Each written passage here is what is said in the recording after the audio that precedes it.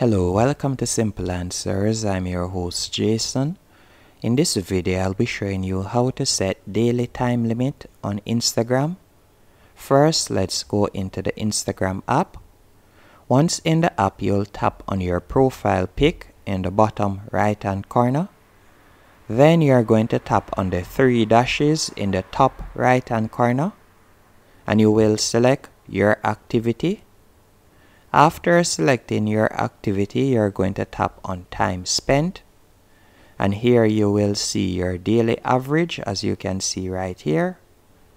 Then you'll tap on set daily limit, and as you can see right here, you can set it for 15 minutes, meaning you'll be able to use the Instagram app for 15 minutes before it automatically closes. Or you can tap on 30 minutes, 45 minutes, an hour, or 2 hours. So I'll simply tap on 15 minutes, then tap on done. So now whenever I've used Instagram for 15 minutes, you will automatically see the Instagram app close. An icon will come up that bars you from Instagram and shows you that you have used your allotted minutes for the day.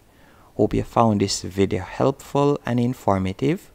If you did, be sure to hit the like button and subscribe, and thank you for watching.